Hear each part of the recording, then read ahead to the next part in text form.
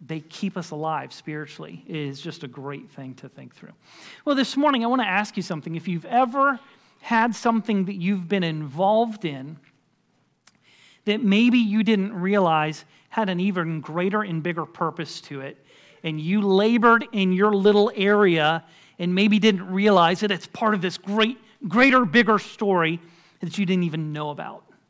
It happens frequently because sometimes we live life with such blinders on that we can't see anything except the little bitty part of the story that we're intimately and personally involved in. We don't sometimes mess with other people's responsibility, and it's hard for us sometimes to see how what we're doing here translates into bigger and better things. Many of you know I have 2 teenage boys. And I don't have permission to share this, so if anybody has lunch plans that you want to invite me, I may need to find someone else to eat with.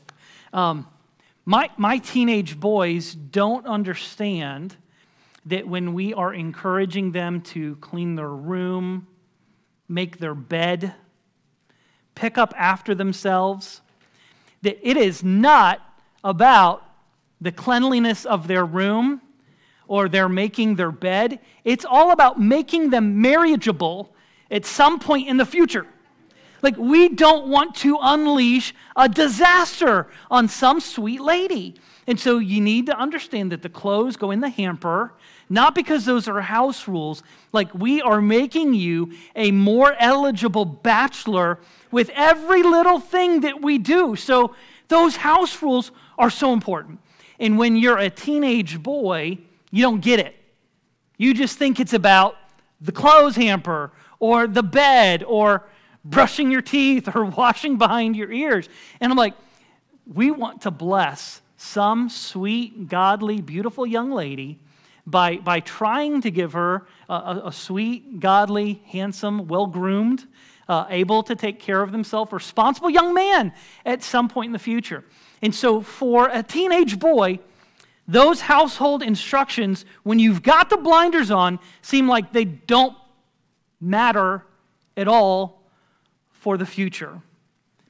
And at some point when they celebrate an anniversary and their spouses are talking about how lazy their husbands are when it comes to all this stuff, and they're not, there's a great big blessing that comes that they probably won't realize until many years down the road. That there's a much bigger picture at play when it comes to picking up after yourself and just learning how to be a decent human being that knows how to live with others in a responsible way. Well, here's the thing. So many people, when they hear the story of Nehemiah, think that the story of Nehemiah is simply a story about rebuilding the walls of Jerusalem. And listen, up to this point, that's really been the focus. There's been a lot of focus on rebuilding the walls. Now, the truth is, from a social perspective, the rebuilding of the walls, the destruction of Jerusalem, cast shame and dishonor on the whole city. The city was incapable of thriving while they had no protection with the walls being done. But I can tell you, because I've read the rest of the book of Nehemiah, Nehemiah's priority was never on rebuilding the walls. It was on rebuilding the people. His goal in the early chapters looked like it was exclusively built on this thing, the walls. But as we get to Nehemiah chapter 7 through 10, we see that it was not about the walls at all. It was about the people and rebuilding spiritual vitality, because Jerusalem's not just a city. Jerusalem is the city of God. And how this city prospers is important. And so we're going to do a couple of things this morning, really 2 things in the way we kind of handle our sermon this morning. We're going to give you a very quick kind of historical overview of chapters 7, 8, 9, and 10. I'm not preaching on every detail in those chapters. I'm going to give you a quick kind of historical overview, give you a couple points to kind of hang your coat on here a little bit. And then we're going to talk about what we learn from these passages about how to renew your joy in God. Now, I think that I have heard this correctly, that it uses far less muscles to smile than to frown. And sometimes when I come to worship on Sunday morning, I feel like God's people need to hear that. We want to talk about how to fill up our cup with the joy of the Lord. And it's hidden in these details. Actually, it's not hidden, it's there. We just don't see it sometimes in these instructions that God gives to us. So I pray that there is gospel encouragement for you this morning. There has been for me in preparing, and I pray that there is for you in hearing and seeing from God's word. So as we talk about an overview of these chapters, we see a transition beginning in chapter 7 from what I call wall work to people work. From wall work to people work. Now the truth is, I think for Nehemiah, the people work was always foremost in his mind. But he knew that the wall work, something physical, something practical, was a necessity before he could get to the deeper and more important work. Because I'll tell you one thing, guys, working on a wall is a whole lot easier than working with people. Rocks don't talk back. Rocks don't have attitudes. Rocks stay where you put them. Dealing with people is kind of like herding cats. Like you can't do it. They're just all over the place. And so Nehemiah took, in one estimation, the easier job first. It was backbreaking. It was laborious. The city of Jerusalem had lived in this destructed shame for 150 years. And in Nehemiah, in 52 days, less than 2 months, rebuilds the wall of a city. Think about building a wall around Rock Hill. That's not a simple and easy process. But they get done, and like it happens a lot of times with a event like this, you get done, you put that last rock in place, and everybody wants to pat themselves on the back and go, job well done. Now we can, sip lemonade in our hammock and be done. And Nehemiah's like, oh, no. The work has really just begun. This was a foundational work that was necessary for the more important spiritual work. We've done the physical stuff. Now it's time for us to do the spiritual stuff. So we see this grand transition from wall work to people work. So let me give you a couple things to kind of hang your hat on when it comes to understanding the message through chapters 7 through 10. Number one, Nehemiah completes the construction and commissions a census. He commissions a census. That's what happens in Nehemiah chapter 7. It's recorded in chapter 6, verse 15, that the wall was finished on the 25th day of the 6th month. So, if we were going by our calendar, that's June 25th. 6th month, 25th day.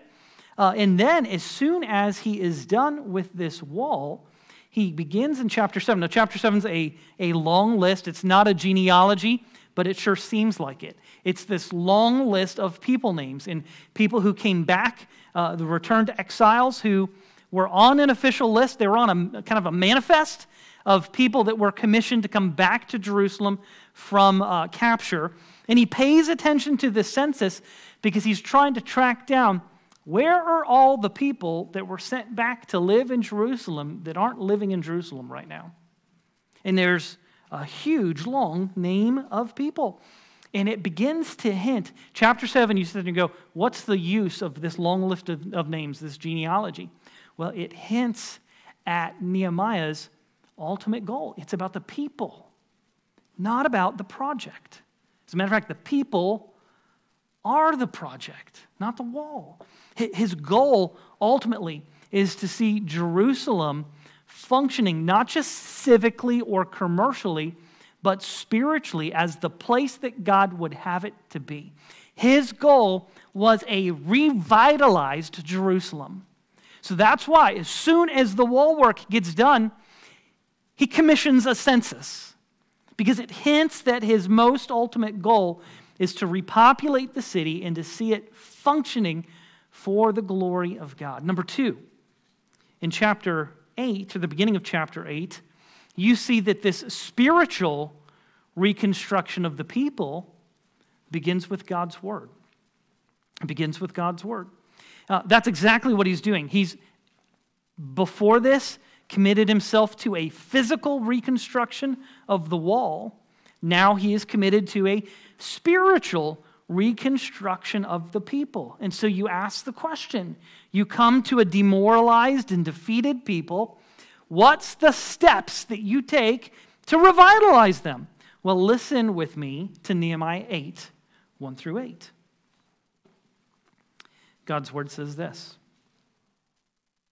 "And all the people gathered as one man into the square before the water gate, and they told Ezra the scribe to bring the book of the law of Moses that the Lord had commanded Israel. So Ezra the priest brought the law before the assembly, both men and women, and all who could understand what they heard, on the first day of the 7th month." Now, when did he complete the work on the wall? The 25th day of the 6th month.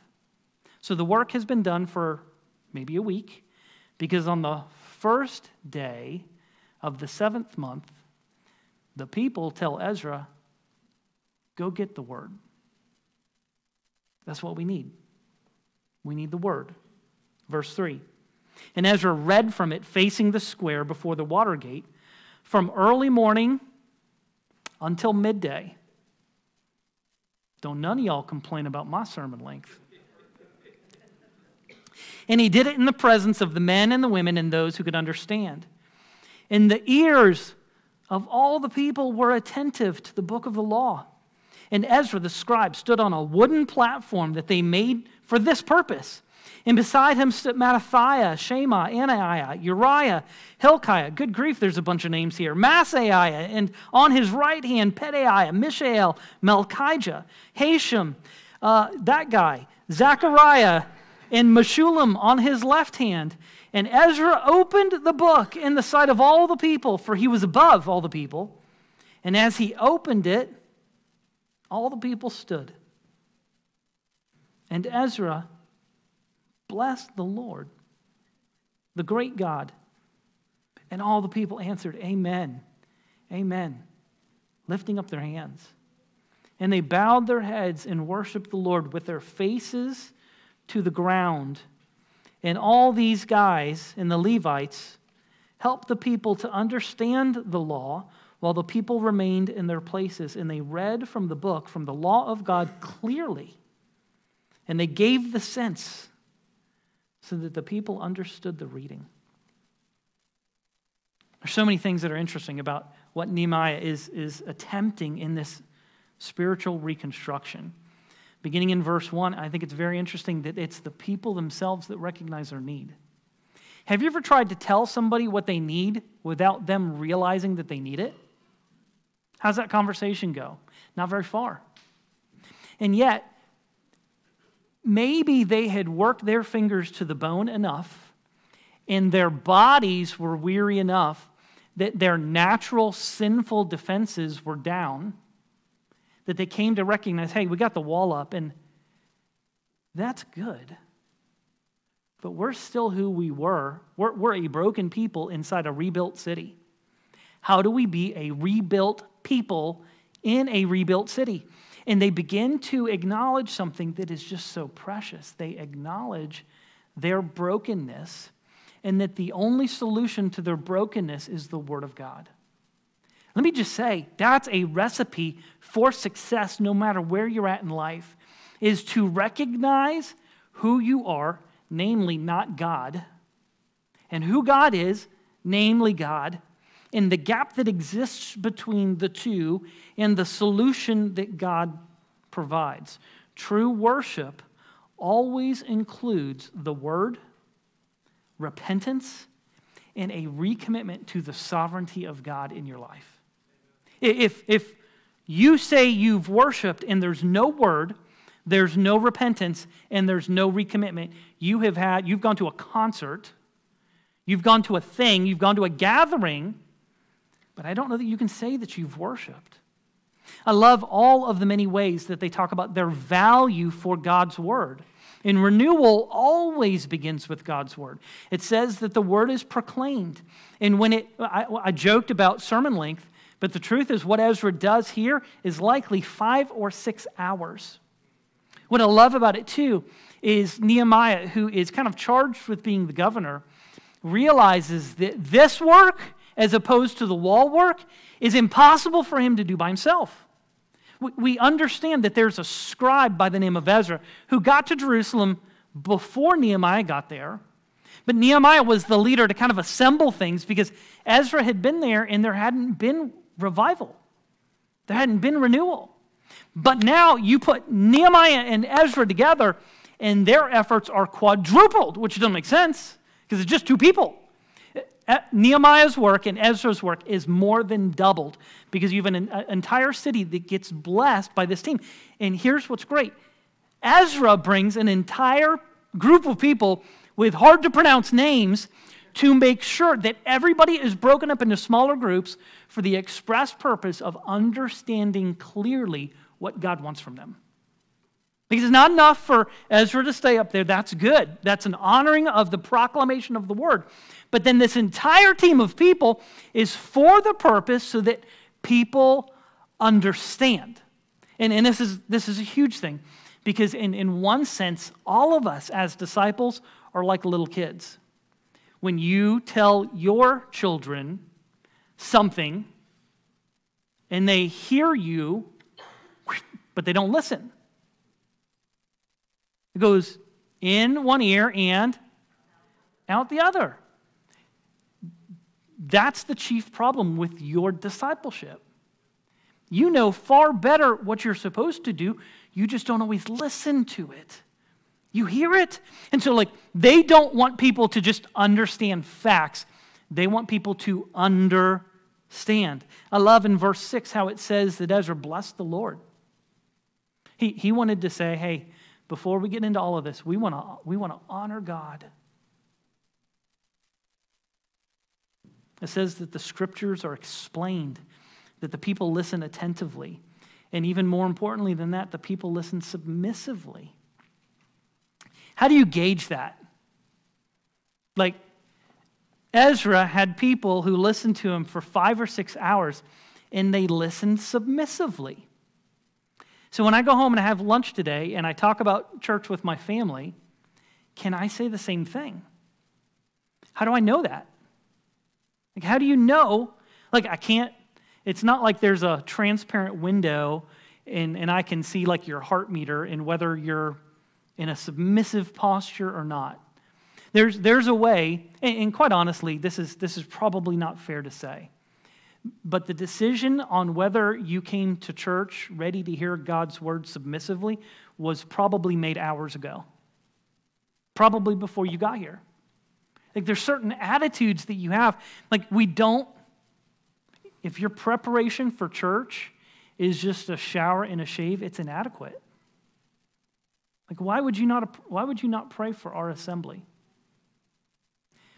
One of the biggest changes, I think, over the last 50 years in church life is we are taught to think about church consumeristically, right? This is not a surprise to anybody, right? You have a list of things that you're looking for, and so the worship needs to be not just this, but it needs to be there's 8 different checklists that you've got for specifics. As a matter of fact, if you come to church and you can't freely worship with God's people because we're not singing your songs, you're worshiping yourself and you're worshiping your own preferences. You refuse to worship God with God's people. Because if I have to say this again, it is so not about you. It's not about you. It's about this glorious triune God that we serve. And I don't care if it's an old song or a new song. We want the beauty of what we're singing to resonate in our hearts. That's what makes us one. And yet, I had a lady, this is years ago, I've shared this illustration before. It was the strangest phone call that I ever got at the church from a prospective church visitor. I thought for sure I was being pranked. And she asked if we had a handbell choir. And I'm like, a handbell choir. Those two words don't go together for me. We have people that can do handbells, and we have done it on occasion. It's been a long time, but we've done it. What this lady wanted to know is if we had a standing handbell choir, which standing means like regular, like they're performing, not at Christmas or Easter, they're like almost every Sunday. I don't know a single church in America that has a standing handbell choir. So I made the mistake of kind of chuckling under my breath. I'm like, you mean like performing every week? And she says, that's what standing means. I said, I know what you mean. I was just trying to clarify. And when I said no, she said, thank you very much. Click. This is probably 7 years ago. She's probably still looking for a church. And like we can laugh at that, and I have, maybe inappropriately, but like that is a microcosm of what people are looking for. I want what I want, and if you don't have it, I don't care. I do not give a rip. And yet, the way these people listened, where they came with their yes on the table. All right, God, I don't know what you're going to tell me today, but the answer for whatever you ask is yes. Yes. I'm not coming here to be entertained. I'm not coming here to check a box off. I'm not coming because I lived really bad, and I think if I go to church that it erases all the bad things that I did, and then I can live however I want again, and then I'll come to church next week to erase my badness. That's not what we do. We come to hear from God. We come to be encouraged by God's people. We come to be disciples. And the people listen submissively. 3, part of our overview, spiritual reconstruction requires a response. Spiritual reconstruction requires a response. Look at verses 9 through 12 of Nehemiah chapter 8. And Nehemiah, who was the governor, and Ezra the priest and scribe, and the Levites who taught the people, said to all the people, this day is holy to the Lord your God. Do not mourn or weep. Why do you think they had to give that instruction? Because they were mourning and weeping. And they're saying, no. We are rediscovering God's word and we are valuing it. This is a good day. Don't mourn and weep. For all the people wept as they heard the words of the Lord. Then he said to them, go your way, eat the fat and drink sweet wine and send portions to anyone who has nothing ready. For this day is holy to our Lord. And do not be grieved, for the joy of the Lord is your strength. So the Levites calmed all the people, saying, be quiet, for this day is holy. Do not be grieved. And all the people went their way to eat and drink and to send portions and to make great rejoicing, because they had understood the words that were declared to them. What's the response? Well, they listened to Ezra and his team preach the word, explain the word, proclaim the word, and they are convicted and begin confessing. They are repentant. They claim God's forgiveness, and they learn to celebrate with joy. It's interesting because weeping applies equally both to confession and sometimes to joy. It's interesting. It's not a univocal emotion. Sometimes you weep because you're broken. Sometimes you weep just because God has given you joy. And then they obey. In verses 13 through 18, we find out that they discover in the Word that God had said, hey, at this time of the season, you're supposed to live in booths. And so what do? They have a fall festival. They have booths. So the first 25th of June, our calendar, they finish the wall. 1st of July, they have this sacred assembly. Middle of July, the 15th of the 7th month, they have a fall festival, which is called the Festival of Booths, or the Festival of Ingathering, which means they're celebrating bringing in the harvest that God has provided for them. And they do something that they haven't done for hundreds of years. They obey the word, and they live in booths. They have a tent meeting. Like, they build booths. They live not in their houses. They obey. 4th, chapters 9 and 10 tell us that cleansed people. They have listened to the word. They have responded to the word. They are cleansed people. Now they commit to future obedience. They are so overwhelmed with the joy of the Lord that they say, whatever we've not done in the past, we're not going to do that in the future. We're going to do what's right. As a matter of fact, we're so serious about doing what is right, we will sign our names to a document called a covenant and make God do to us what he needs to do if we don't obey. They call down fire from heaven because they are ready to be serious about their obedience. It is now the 24th of the 7th month, almost on the month anniversary of the wall being completed. In chapter 9, they have a massive praise and confession service.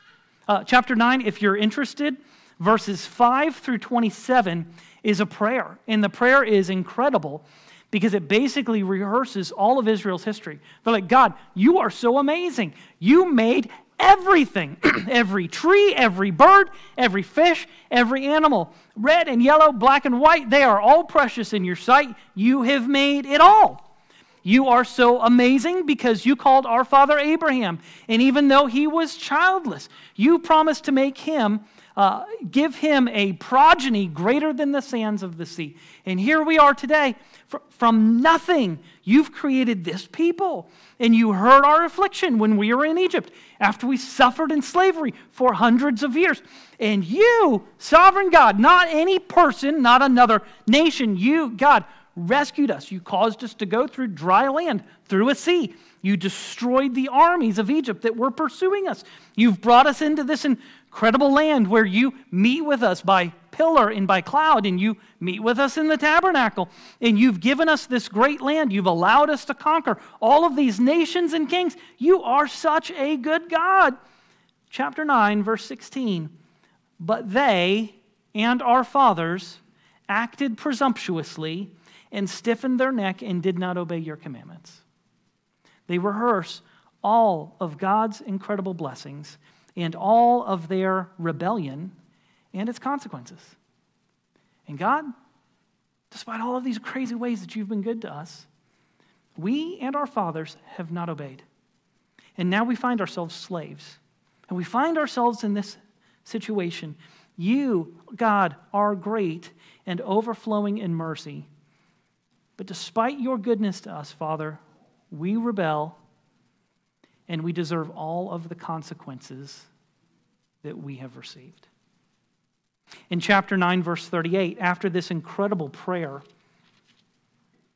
confessing and praising God, chapter 9, verse 38 talks about what they did. Because of all this, we make a firm covenant in writing.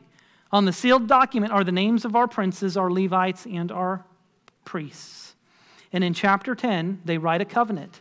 Chapter 10, verses 1 through 27 is the list of all of the heads of the city that sign it. And in chapter 10, just 11 verses. Verses 28 through 39, the obligations of the covenant are laid out. Now, I would encourage you in your notes, write down Nehemiah 10, 28 through 39. It would be good for you to read this. The obligations are really twofold. There's one general commitment, and then there's 3 specific commitments. The general commitment is just a commitment to holy obedience. God, yes. What do you want? Yes. We want to do everything that you say you want us to do. This is the heart response of somebody who's in love with God. Like I don't even know. Like it's standing at the altar love. You know, nobody standing at the altar really knows what they're committing to for the long haul. You don't know what the highs and the lows are. You just know you love this person. And you are committing till death do you part to do whatever you need to in sickness and in health. And you don't really understand what kind of check you're cashing at that moment. That's the beauty of married love. And that's what's happening here. God, we love you so much. We are willing to do whatever you want. But then they have 3 specific commitments that are really interesting. And I have kind of classified these 3 commitments as their home life in verse 30, their commercial life in verse 31, and their religious life in verses 32 through 39. When they say, God, we're going to obey you, and here's how. Let's spell it out. Let's be specific. Let's have some targets. In our home life, we're not going to give our kids to be married to pagans anymore. Because we've seen what that's done to us in the past. When we marry their daughters, our sons don't worship Yahweh anymore. So we're done. We are not encouraging. We are going to keep our home life pure. In their commercial life, they say, hey, we're going to honor the Sabbath. There is no more buying or selling on the Sabbath because we have forsaken worship enough that we're done. We're going to make a commercial break, not like a television break, a commercial break by not engaging in things on the Sabbath so that we can focus on what we need to. And then in verses 32 through 39, they talk about their religious life. They have neglected the tithes and offerings, which it's interesting. They go through all of these specific gifts that they're supposed to bring. And let me give you a hint. It's not just a Sabbath offering. They have sin offerings that whenever they sin, they show up at church and they give the offering. They are giving tithes and offerings all week long because they have neglected worship. And if they're going to give, in this day and age, they had to go to the place where they give, the temple, or in the wilderness wanderings, the tabernacle. And so they are recommitting to their giving and their worshiping. So you ask the question, how in the world does this historical lesson help us know how to renew our joy in God? Well, lend me your ears again just for a few minutes. 5 simple but important points. And there's a part of me that wants to apologize for how simple this is. It is, if I can say it this way, stupid simple.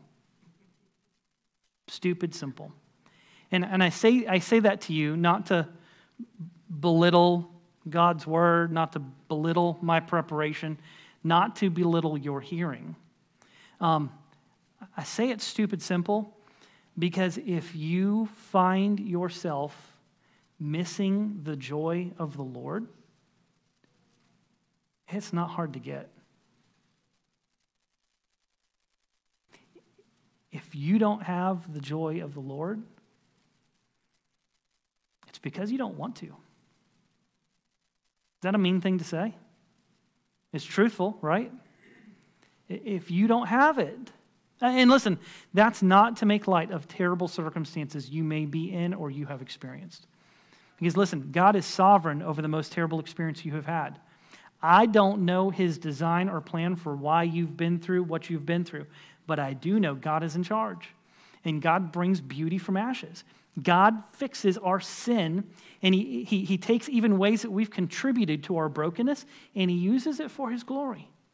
So here's what we can glean from a historical lesson in Nehemiah 7 through 10 about renewing your joy in God. Number 1, hear and heed God's word. First and foremost, listen like your life depended on it. Hear it. And don't just hear it, heed it. I love the way it says it in Nehemiah 8:13. It says, on the second day, remember on the first day of the 7th month, they get together for this 5 or 6 hour long sermon. On the second day, the heads of fathers' houses of all the people, with the priests and the Levites, came together to Ezra the scribe in order to study the words of the law. So as if a 5 or 6 hour sermon was not enough, every male leader in Jerusalem goes to Ezra on Monday morning in our calendar and says, you got anything else for us? What else can we learn? They didn't go, hey, that one sermon yesterday was enough for us for the whole week. Like, what else do we need to know that we've not been doing right? How do we measure our life against the plumb line of God's word and figure out what we need to do? It goes on in verse 14, our second point, eagerly do what God commands. Eagerly do what God commands. Verse 14, and they found it written in the law that the Lord had commanded by Moses that the people of Israel should dwell in booths during the feast of the 7th month.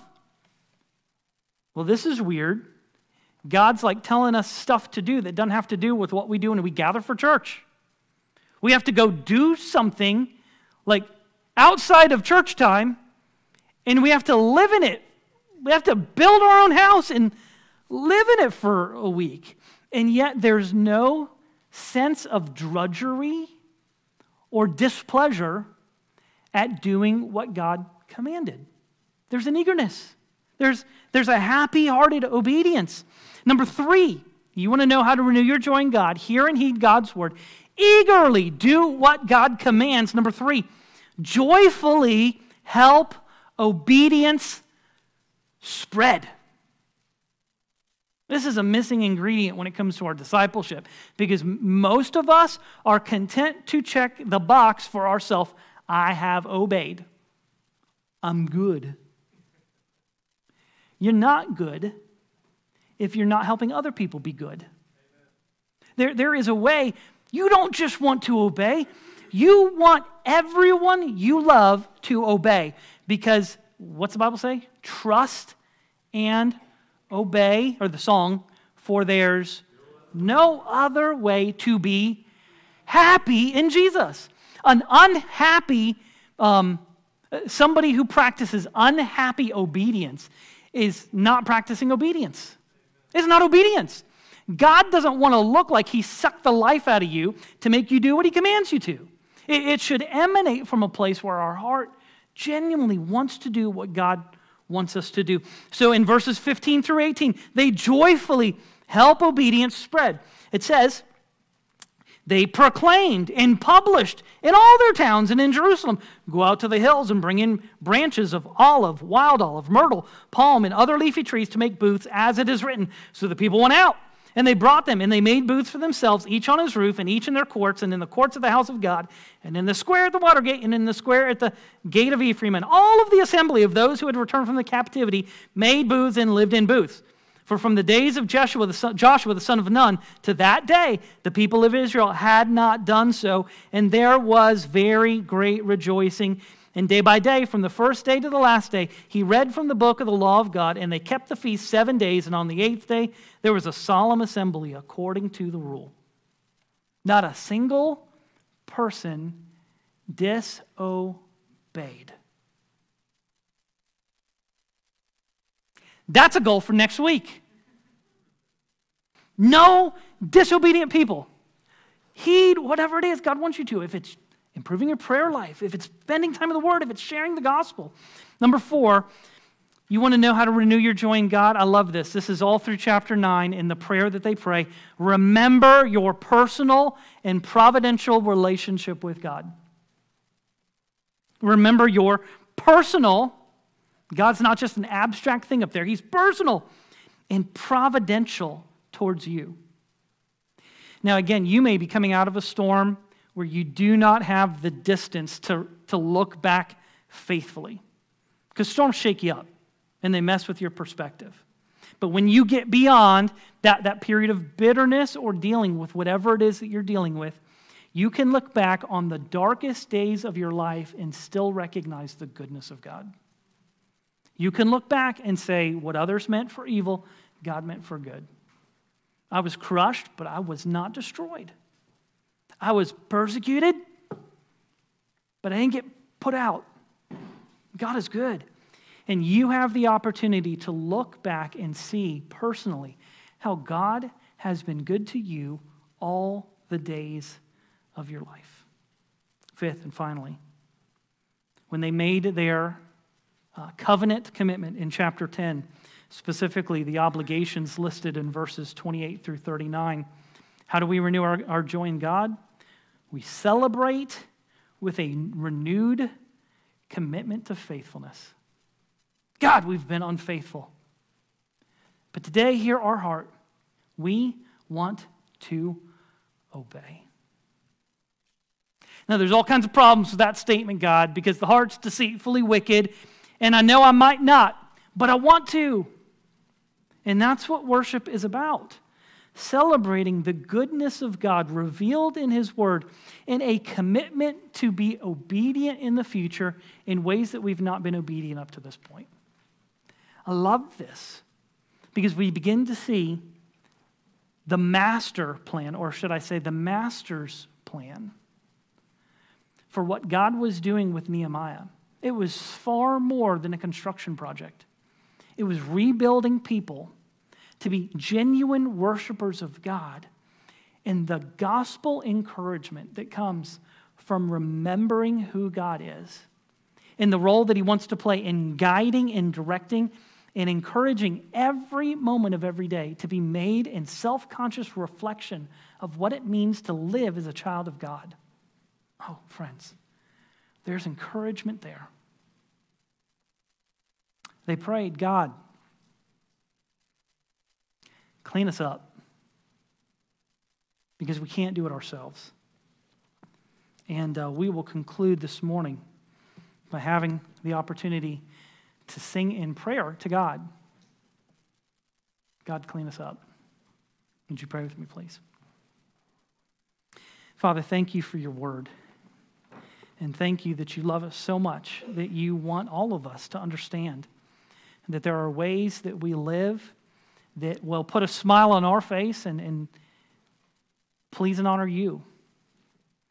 And there are ways that we choose to live that aren't good for ourselves and do not please you. So I pray that you'll help us to examine our obedience. I pray that you'll help us to examine our love for you, because those two things are inextricably tied together. Father, help us to love you more, and help us to demonstrate our love for you by how we obey you with joyful hearts. Father, I pray for all of my brothers and sisters here today that you will renew their joy in the Lord, because there is no joy to be found anywhere else. And I pray that you convict us of that today in Jesus' name.